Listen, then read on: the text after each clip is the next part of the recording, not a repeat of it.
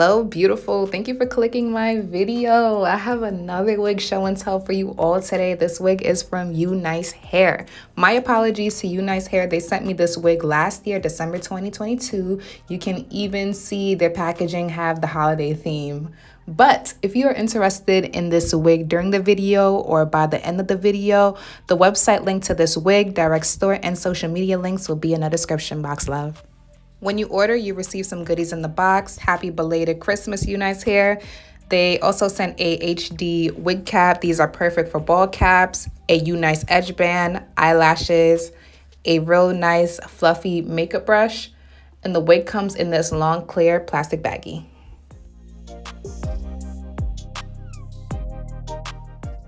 Here's a close-up of inside of the cap construction. It comes with a 13x4 frontal parting space. Behind the frontal parting space, you get 2 combs, another comb in the nape area with adjustable straps. They also inserted a adjustable elastic band that you can remove if you do not want to wear it. As for the lace, it looks like it's transparent lace, but the lace is soft, and this wig do not come with no foul odor.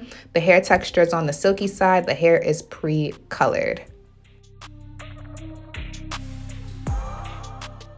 This is how the wig comes straight out of the package. The hairstyle that I have is body wave. Here's a close-up on the hairline. The hairline is really lightly pre-plucked and the knots do not come bleached, and this wig comes as a middle part.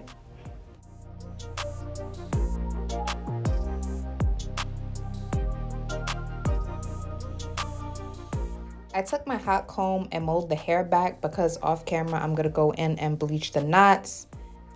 I left the bleach on the knots for about 1 hour and it took the bleach really well. I should have went in and bleached it twice, but one is good. It ain't that bad. So to bleach the knots, I went in with BW2 bleaching powder, 40 volume developer with a drop of 186 Adore Rich Eggplant. This just helps tone the knots while it's bleaching so it doesn't come out too brassy. I washed the wig and left the wig to air dry overnight, and this is how it looks the next day.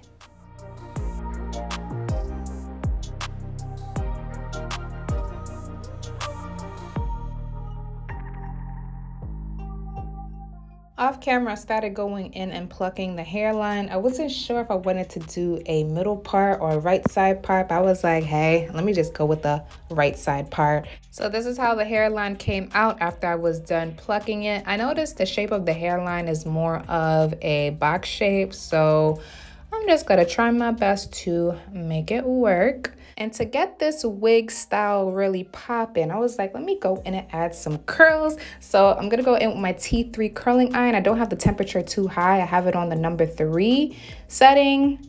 And I go in with the curling iron first, like a flat iron, like I'm straightening it. Then I go in with the curling iron and curl the hair. I don't have any product on the hair, but after I do the curls, I add some bedhead hardhead spray to hold the curls.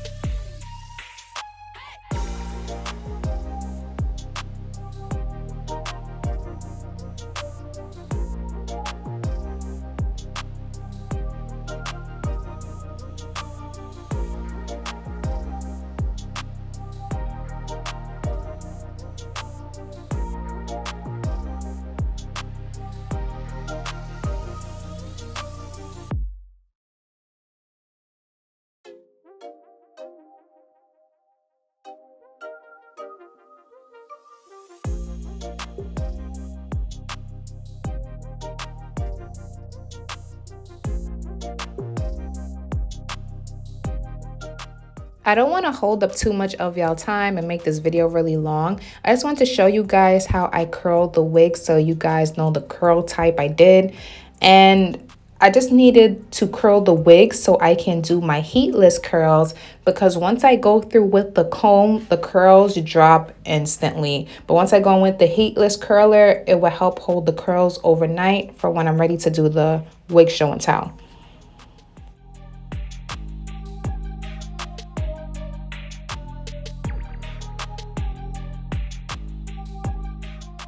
If you're interested in this wig and you just want to curl it, this is how the curls look after I went in with the curling iron, and it's really gorgeous. I love that feathered bang at the side, really, really cute. But like I said, I was going to go in with this heatless curler so the curls could sit overnight and make the curls a little tighter. So with the heatless curler, it's really easy. You just take the stick, you mist your hair if you want, but I didn't mist my hair. I use heat to set it. You clip the top, wrap the hair around the wand, leave it in for a few hours, then take out the stick, and bada boom, bada bang, you got some beautiful curls. So now I'm gonna go in with my eyebrow razor, and I'm just taking this razor and I'm cutting right along the hairline in little zigzag motions, and I'm trying my best to be careful to not cut into the hairline, because if you cut into the hairline, you're going to mess up the shape of the hairline, and that will also cause shedding. So just take your time when cutting off the lace.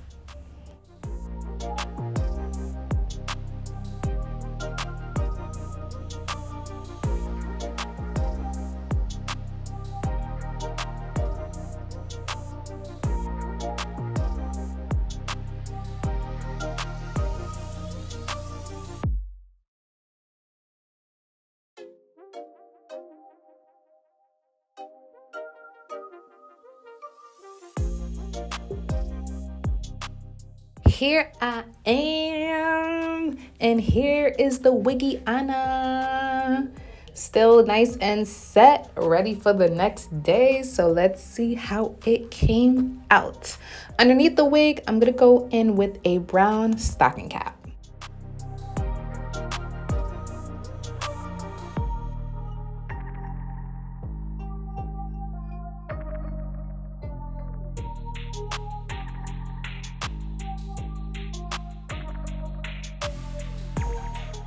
So first things first, I'm gonna get the lace to match my skin. On top of the lace, I'm going in with leftover foundation that's on my makeup brush, and I'm just wiping it on top of the lace.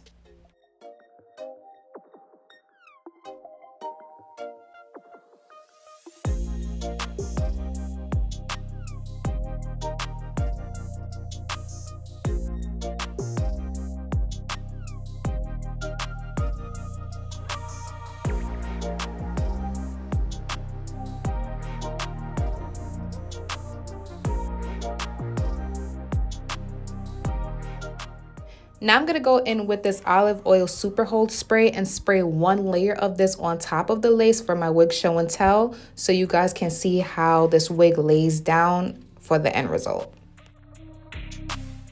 After that, I go in with the blow dryer on the warm setting and blow dry it until it's completely dry.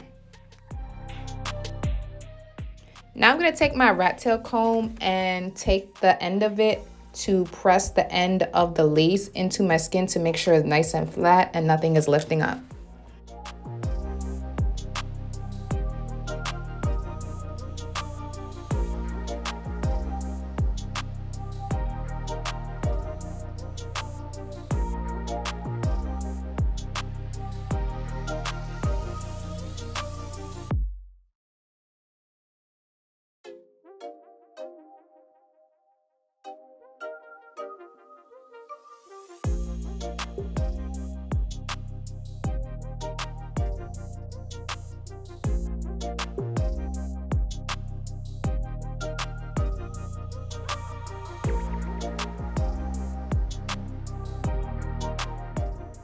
I tied the lace down for about 6 minutes. It really wasn't that long. I was kind of being like impatient. But after that, I go in and finger comb the curls.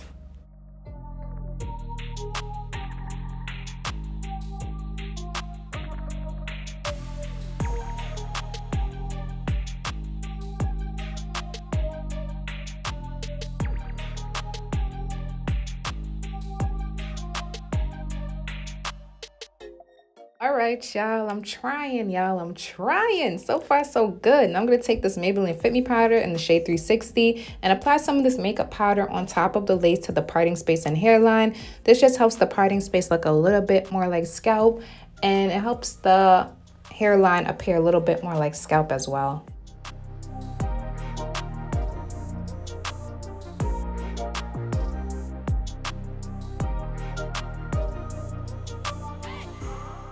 All right, so now I'm about to do my favorite part, which is my little 1-2 shake, and shake these curls out to add some value.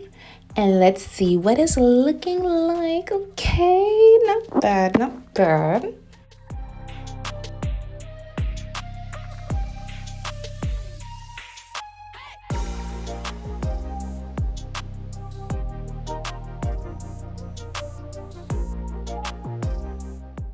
All right, y'all, right here is my end results, and wow, I am impressed with what I have done.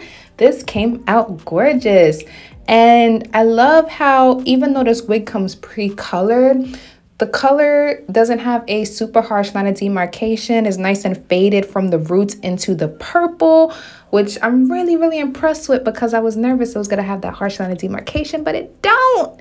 The length of the wig that I have is 24 inches. Again, this is from UNice Hair. This wig comes with a 13x4 parting space, so you can part this wig in the right, middle, or left. You can even probably do like a little half up, half down style. The lace is not looking bad on my skin at all. Like, wow, I did that. You can kind of see the lace outline, but you guys have to remember it is a difference between lace and scalp. I'm also going to show you guys what it looked like in the sunlight.